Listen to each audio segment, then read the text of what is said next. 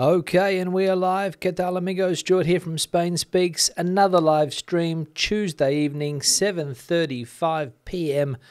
coming to you here from the outskirts of Madrid, the capital of Spain at this current moment. Yes, the capital of Spain. We're going to have a look at some of the news that has caught my attention today in the press here in Spain. We'll go into the comment section and check out what has been happening there on recent videos, some of the comments that have been left. In the second half of the video, I'll go into the chat section, check out what the activity is there, what's bubbling away in the chat section. And as usual, I'll put the like icon on the screen here now, so that if you haven't hit the like button yet, please do so just below the video. It keeps me motivated. I'll also say thanks to people that have supported the channel recently, whether it's through the super thanks option, the super chat, buying me a coffee, or on Patreon. Many thanks for your support of this channel. It is, as I said, greatly appreciated. Now, the first piece of news today related to the weather. It seems that the drought has broken in some parts of the country, and didn't the rain come down? As we can see here, rain hits Murcia and Valencia hard and forces classes to be suspended in more than 30 municipalities. A night of heavy rain in the Mediterranean, and the new Dana has left heavy rainfall early this morning in the provinces of Murcia and Valencia, and has forced the suspension of classes in more than 30 municipalities. This Tuesday, the eastern, southeastern and northeastern areas of the peninsula remain on yellow alert for rain. Faced with these phenomena, the Directorate General of Civil Protection and Emergencies recommends staying away from rivers, streams and low-lying areas. The Emergency Coordination Centre of the region of Murcia has attended a total of 117 incidents related to the heavy rains, mostly from Mazarrón and the region of the Campo de Cartagena, related to water drainage and rescue of trapped vehicles.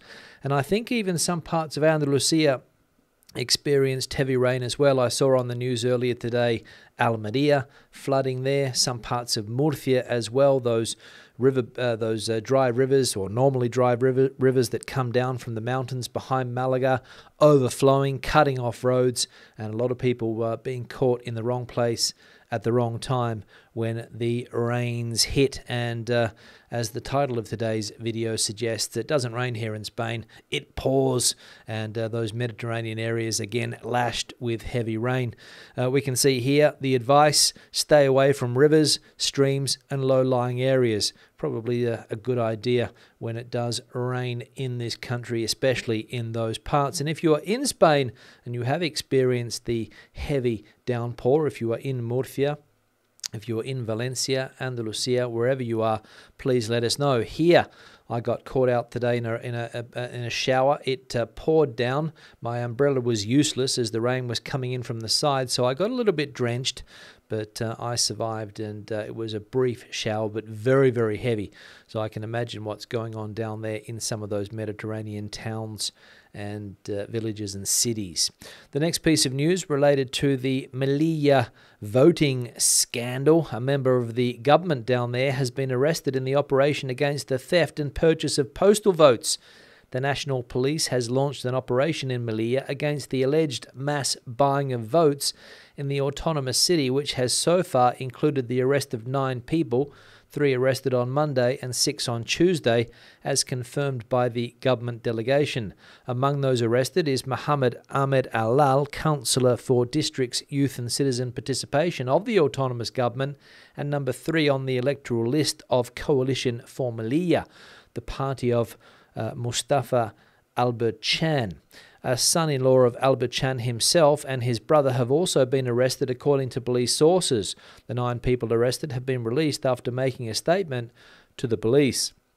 Now, this is a situation that's been going on for around a week. They discovered down there that postal workers were being harassed when delivering postal votes, and we saw there that the alleged fraud of buying those votes, people apparently being offered up to €100 for their vote by this political party, which allegedly has contacts with Morocco, so maybe there's an inference there that Morocco is trying to influence the electoral system here in Spain. I don't know. That's what some of the allegations are, but some ugly scenes down there in Melilla, culminating in the arrests of various people, and the number 3 politician on the list for that political party, and also a councillor down there in the autonomous city of Melilla. So some dodgy stuff going on when it comes to the elections here in Spain, which, as we know, take place in 5 days' time on the 28th of May. So we'll see how this story ends up. The next piece of news that caught my attention today, this one here about the demographic challenge here in Spain. Every day Spain loses 140 natives and gains 1,661 foreigners. The population in Spain has increased by 136,916 people in the first quarter of 2023, but this gain is exclusively due to the fact that the number of foreigners grew by 149,530 people from the 31st of December to the 1st of April, while the Spanish population decreased by 12,614 people, according to the continuous population statistics published on Tuesday by the INE, the Statistics Institute. This means that in these first 3 months of the year, Spain lost 140 native citizens and gained 1,661 foreigners every day, bringing the country's total population to 48.19 million inhabitants, of which 6.22 million are of foreign origin. In the last 12 months, the estimated population growth is 590,184 people, the highest since 2008. So 1,661 foreigners every day, apparently here, coming into the country, increasing the population, and I'll put my hand up as a person who's increasing this foreign population in the country, but lots of people coming in, obviously, and the local population, unfortunately, declining for various reasons, as we know, basically due to birth rate, and the demographic challenge, of course, is to maintain the current population or indeed increase it through immigration, which seems to be the policy there. And the last piece of news related to the racism incident at the Valencia football stadium last Sunday, the Mestalla football stadium, a game between Valencia Football Club and Real Madrid Football Club involving the Brazilian player Vinicius Jr. And El País is stating here that racism in Spain does not end with football. The umpteenth racist attack suffered this Sunday by Real Madrid striker Vinicius Jr. at Valencia's Mestalla Stadium has revived a recurring question. Is Spain a racist country? Does a man shouting the word monkey represent the feelings of part of a country? The player, who has accumulated 10 complaints for similar incidents, has made his opinion crystal clear on social media. I'm sorry for those Spaniards who do not agree, but today in Brazil, Spain is known as a country of racists. The repercussions of this episode, which have even reverberated in the 28th of May election campaign, and even in the G7, President Lula da Silva alluded to it in his appearance, invites us to raise the debate on racism in Spain beyond football. Discrimination, whether subtle or explicit, conscious or unconscious, is present on a daily basis in the streets, in the rental market, in police actions, in companies, in the government administration, or on an individual and institutional level.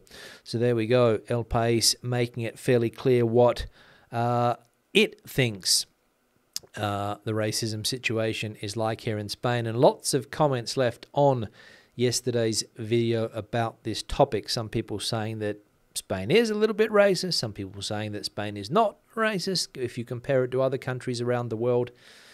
But the point of view is clear there from El País and some other press outlets that I have mentioned. So at least, I would say at least the debate is on the table. And if somebody like Vinicius has had to complain about this 10 times and nothing's been done, well, I think it's time that something should be done to stamp it out. But we'll see some of the comments coming up now, what other people think of this issue. Now, the like icon back on the screen, if you haven't hit it yet, please do so. We're up to 56. We'll see if we can get up to 75, maybe 100 likes today. We will see. As I go into the comments section now, some comments that have been left on videos recently. This one here from Mike, 300K for an app for government is peanuts. If the app works, then that is definitely worth the money. Consider that if the government commissioned this type of research with any of the major research companies, they would have to pay loads more money for it. With that said, I'm not sure of the quality of the data they will obtain with this app. It will most likely be very biased. This is related to something that I mentioned yesterday about the Equality Ministry here in Spain and a new app that they are going to launch, I think by the time summer rolls around, that is going to show how household chores are shared between the people that live in that household or cohabitation unit, as they are calling it here now. So there's going to be like a division of the chores and who does which chore. And if somebody's doing more chores than another person, then it will be called out and registered on an app.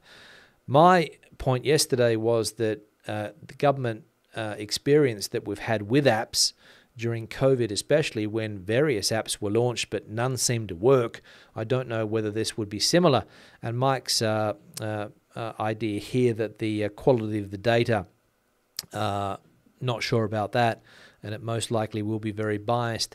And I don't know whether, my opinion, of course, governments need to delve in to the day-to-day of people's homes and who's doing what and who's not doing what. I think that should be something that couples or families or people that live together need to work out amongst themselves. And I don't really think the government needs to get involved in that. Sure, you can educate people through various schemes, but going this far into it with an intrusive app, I don't know. Let us know what you think. Another comment here from Daryl, aka City Fan. La Vanguardia is a great newspaper, especially online. Credit to them for keeping a balance.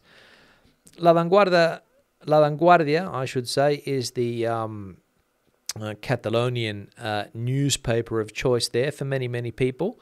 Also a national paper, but it doesn't get much traction here in Madrid. A few people might buy it, but it's a big newspaper, as I said, in Catalonia, La Vanguardia.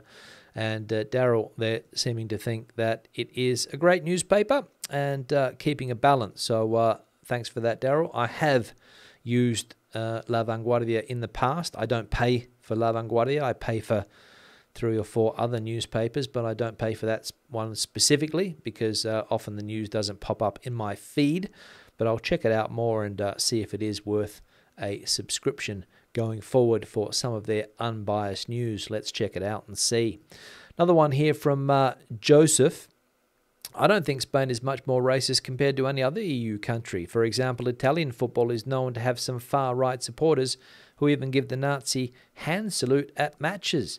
Poland has many Nazi fans attending matches, and they have pitched battles with rival fans.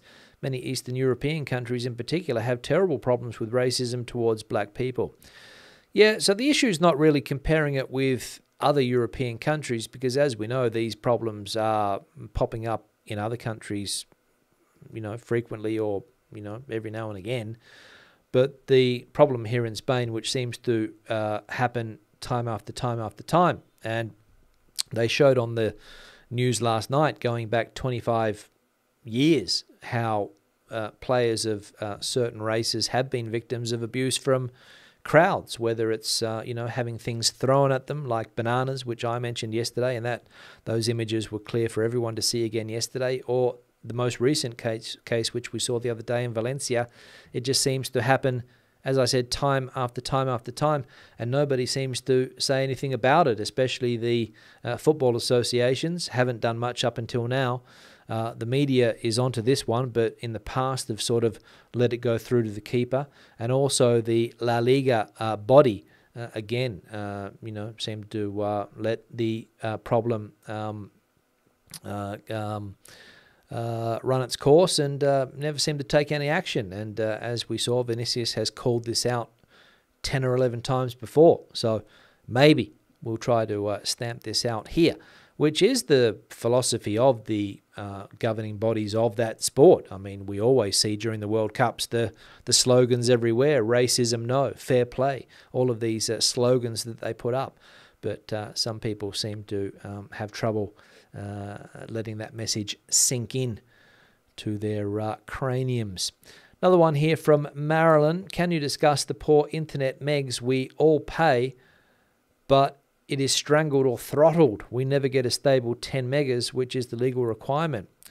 Now, I don't know where Marilyn is, but I know that internet connections can be a problem, especially in small towns. Not so much in cities or big towns, for example, where I live here on the outskirts of Madrid. And I did a speed check just before coming, or just before going live this evening. And this is what I got: 887.18 download and 876.88 upload. So I'm happy with those speeds. But if Marilyn's saying there that she can't even get 10 megabytes, then obviously there's a problem. And maybe, as she points out there, her internet connection is being throttled, which does happen when various people share the same, I think it's called node, I'm not sure, but I think they call it a node. When various people share the same node, there might be one for, I don't know how many houses. That's when your internet connections can slow down. So what I suggest, Marilyn, is looking into some other providers, maybe looking into the company I use, Digi, whether they've got their own services where you are. But again, if I don't know where you are, Marilyn, I can't really help you out too much. But if anybody else has similar problems to Marilyn's, what are some solutions that we can put forward? Another comment here from Marion. The government should not get into the family business. Domestic chores are not government business. Yeah, that was my sentiment as well there, Marion. I don't think government needs to get into situations like this. We know that certain members of the current government like to, they like to think that they can influence people's lives at every level, telling people where to shop, telling people who to see, telling people what to do, and telling people of how to share the housework, basically. But again, I don't think, and Marion agrees, that it's not necessarily something that the government should be interested in. And I second those words. Another one here from Gaz. Changing my driving license in Madrid is a pesadilla, nightmare. I asked a native police officer friend to call them. Their site doesn't work and you have to try and book with someone on the phone at 8 a.m. Great. I saw somebody replied to this comment, Gaz, telling you to make various appointments at the Arturo Soria Traffic Directorate, which is the main place to get these things done in Madrid. My suggestion would be to go to a gestor, or one of these administrative helpers, if you like, who specializes in traffic. If you need one, I have a friend who specializes in traffic. Don't know what he charges, but probably for a decent fee, I would say. He would sort that out for you, get you an appointment, because all they do is go back and forth to that Arturo Soria traffic department, and they have enchufes, I believe. Well, I say the word enchufe, meaning contacts on the inside, but because they're dealing with these people on a daily basis, they know exactly who to talk to and exactly what to do to get these bureaucratic processes done, whereas us normal folk that don't normally have dealings with the administration or the government here in Spain might not know exactly what to do. And it seems to be the case with getting that driving license exchange there, Gaz, the British one, I suppose. And it should be a fairly straightforward process. So look into that, getting a gestor. And the final comment here from Andrew. We're all the same race and just have different skin pigmentation. It's time we understood that. Yep. I'll leave it at that. Fairly clear, Andrew's opinion, and I second that opinion as well. I don't know why racism still rears its ugly head, or somebody said, why does that word always go with racism, ugly? Well, it's fairly clear. So I'll leave it at that. Some words there from Andrew to finish the comments today. Now I'm going to go into the chat section. Before I do, it's time to change the backdrop. This one here was sent in by Jennifer, who's down there in Valencia. Jennifer also wrote me an email on the racism debate, which I will reply to. And this is of the emblematic symbols down there in Valencia. Not sure what this building's called, can't remember, but a nighttime shot or a dusk shot there. So thanks, Jennifer, for sending that one through. And if you've got a similar picture that you would like seen on the backdrop here, the address is this one here, spainspeaks@gmail.com. There we go. SpainSpeaks@gmail.com. Send it through. If you've got any other stuff that you would like me to look at or bring my attention to, like many people have been doing recently, articles and other interesting facts about Spain, please send them through. So thanks, Jennifer, for your pick here. Now, it's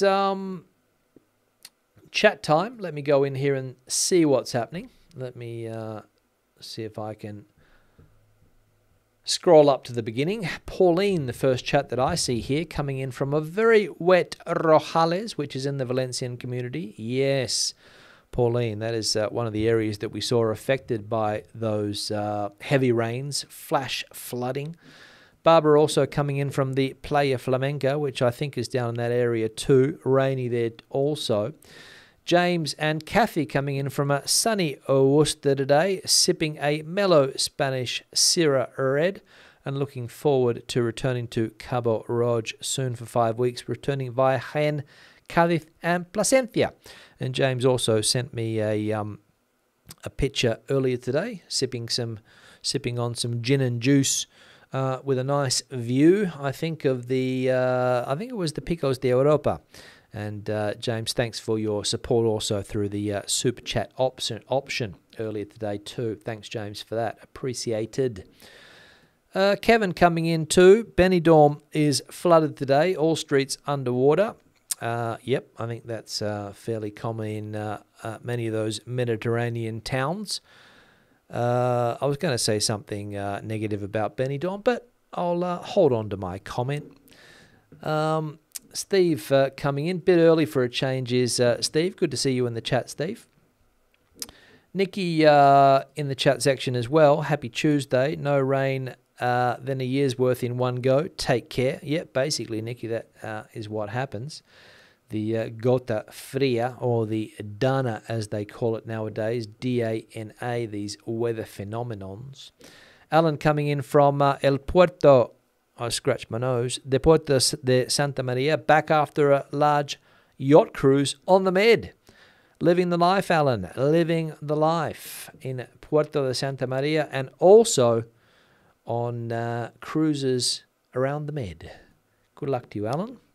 Hope you enjoyed it. Professional layabouts in the chat. Ola Stu, great channel. I think these computer-generated weather apps need new software on many occasions recently where you're going to have 100% rain, but 99% of the time it's wrong from a dry Tarazona, which is in Aragon, I believe. Yeah, I'm not sure of the weather apps. Mine seems to get it right. I don't know why that is, whether it's better than the rest. I've got no idea. It's just the one that came standard on my phone. And it seems to be, as I said, fairly accurate. Is it the most accurate thing in the world? No, but remember that even the nightly weather that we used to watch after the news was never 100% accurate, was it? I remember many a time growing up that we'd get a dodgy forecast and saying that it would rain, and sometimes it never did. So I think the one thing that we can learn is that the weather is unpredictable. Janet coming in from a sunny Oxford, and that's the irony, isn't it, that the UK this week, splendid weather, and down here in Spain, wet weather.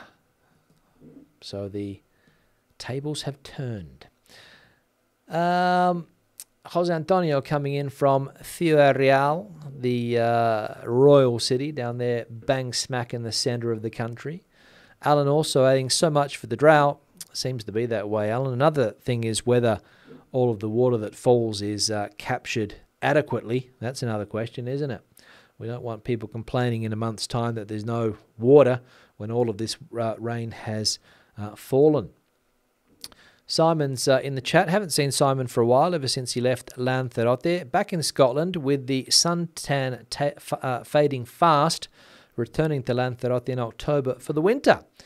So Simon, a winter person down here in Spain and down there in the Canaries, getting away from that Northern European winter, the Scottish winter, which I imagine is not the most pleasant place to be in those winter months. I've only been to Scotland 3 or 4 times, and I can't remember seeing the sun. I think I saw the sun once in the time that I was in Scotland, but then again, I wasn't there for any great period of time. I think the longest I was there for about a week, I think. But again, one of those places that you have to see it with rain, I think. Richard is in the chat as well, coming from North Yorkshire. Lovely weather forecast for the next 10 days there. There we go. Glorious, says Richard. Hope all is well. Heidi in the chat as well, coming in from Madrid, chucking down at last.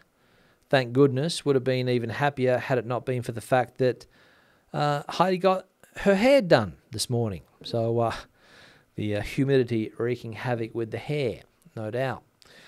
Old guy doing stuff, a.k.a. Grant, coming in from a drizzly Sierra up there in the north of Spain. Nothing unusual about that. Michael coming in from Torrox, 19 degrees Celsius. Cloudy but drying there. So obviously that was a place that got hit by the rain today.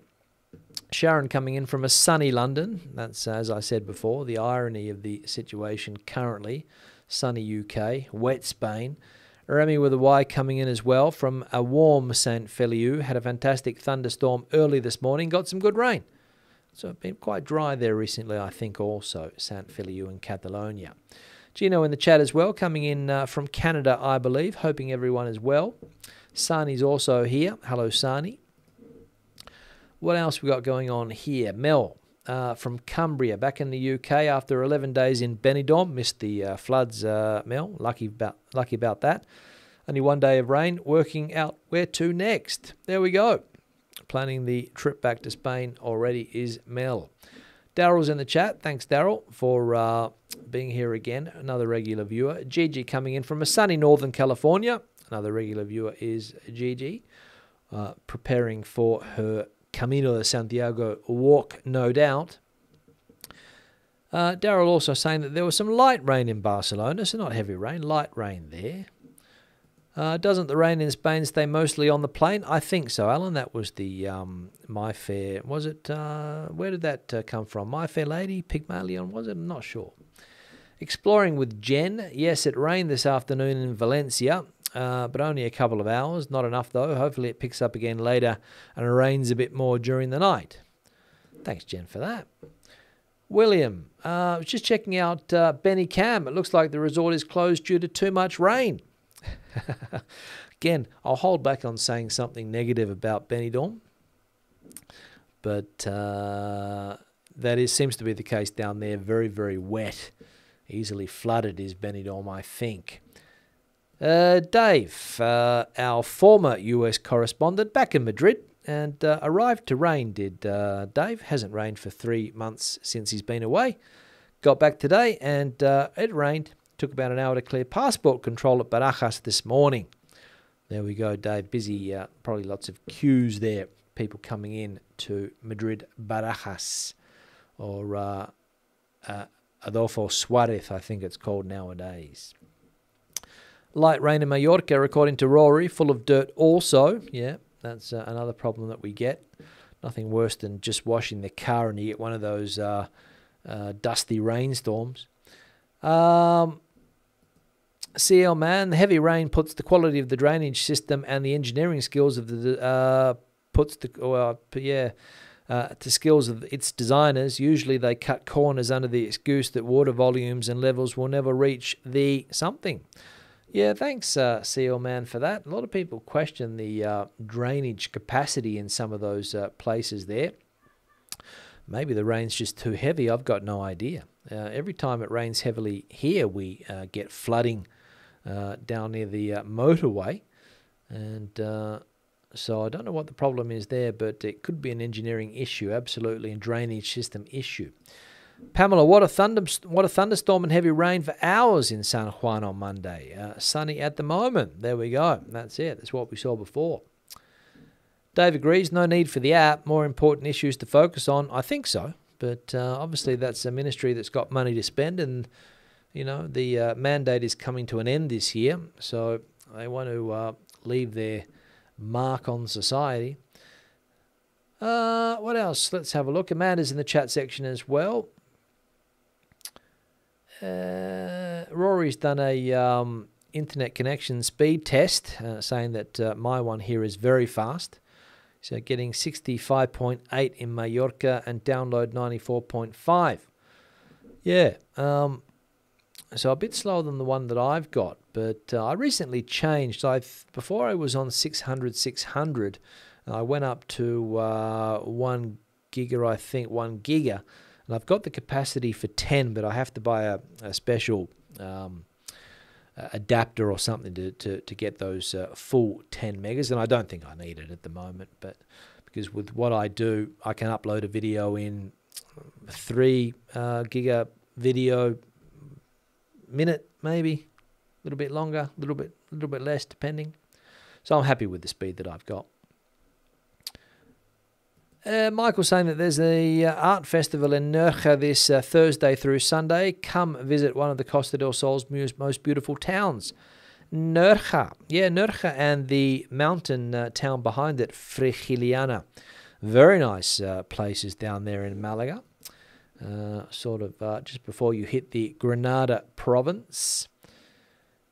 What else we got going on here? Eric is in the chat, coming in from Terrassa. Lots of warnings of rain, but nothing. A bit late, wishing but wishing all the best. Thanks, Erica, for that. We're up to the 31-minute mark, and that means that I'm going to change the backdrop. Another picture sent in from Angela and John there in Menorca. We were speaking the other day about local town fairs and parties and all of these things, and Angela and John have sent through one of the local towns there in Menorca, a horse festival apparently, and we can see a person there doing some tricks on a horse, keeping the locals entertained, and basically everybody in that picture there with their cameras out taking photos. It's amazing how people prefer to live their life through a camera nowadays rather than experiencing the moment, right?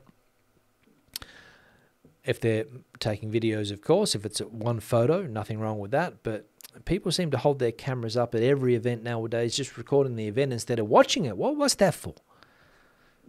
Let's watch it. Let's have a look here. Let's have a look here quickly. Jen's adding to what the photo was that she sent through before.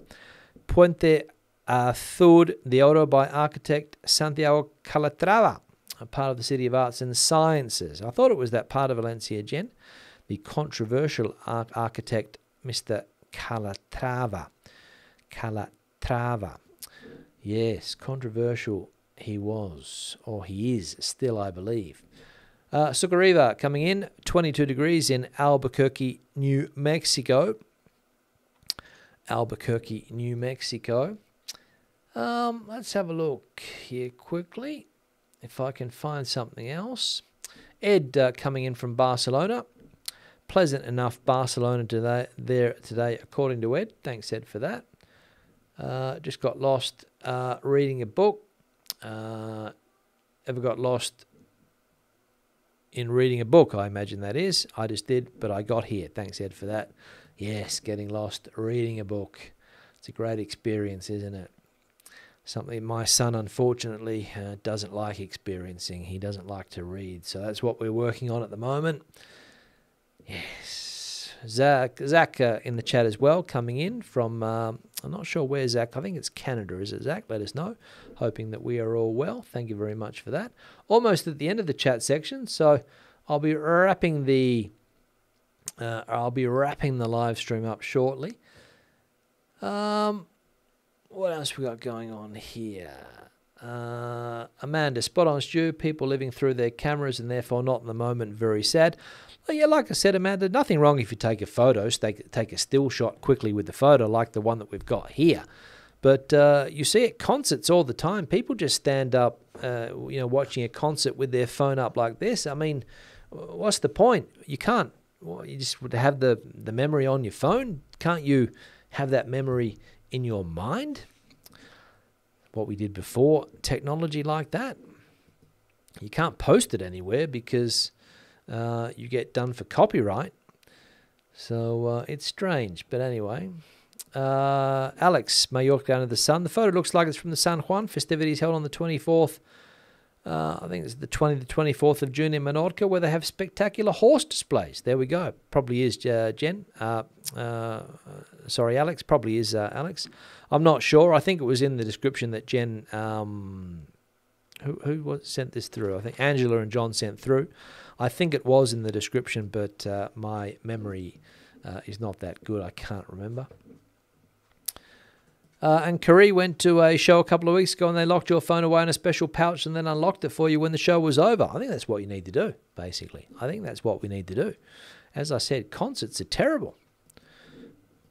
People just standing there with their phones. Unbelievable. But anyway, all right, so I'm at the end of the chat section, meaning that I am going to wrap the video up. It's been a pleasure, as always, doing the live stream today. I'll try to get some content out tomorrow. Can't guarantee it. I'll do my best. But again, I'll be back on Thursday with another live stream. Hopefully, I'll see you all there. And again, thanks for watching. Thanks for participating in the chat. As always, a pleasure. Hasta luego. Hasta entonces. Oh, we got one more just come through. Remy, good night, Stu. Good work. Thank you very much for that, Remy. As I said, I'll see everybody again on Thursday. Hasta luego. Adios. Bye-bye.